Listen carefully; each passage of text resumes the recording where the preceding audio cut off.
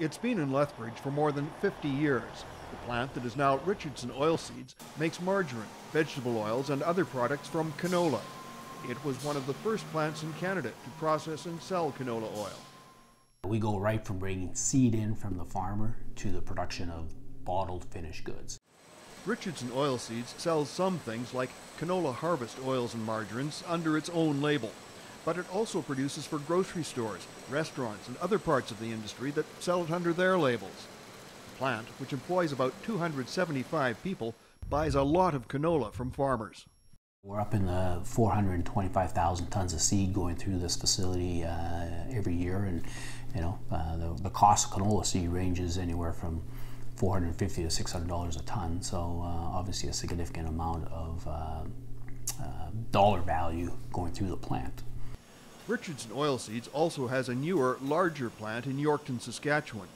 It can process about 3,000 tons of canola a day, compared to Lethbridge's 1,250 tons.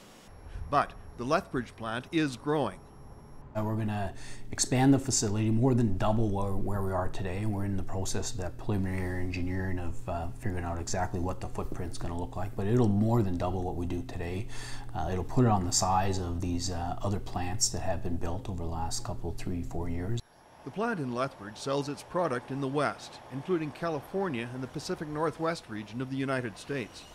It also ships to the Port of Vancouver and parts of the world that import things through it.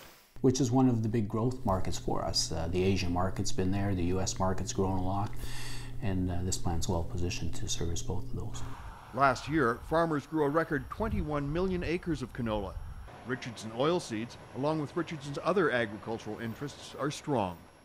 We're optimistic about certainly Canadian agriculture. If you look at our business beyond just the oilseed processing and the plant we have here, we're seeing a significant growth in our overall grain handling facilities, acquiring some assets from Viterra, and so that's going to put us equal with Glencore as being the largest handlers of commodities in Western Canada.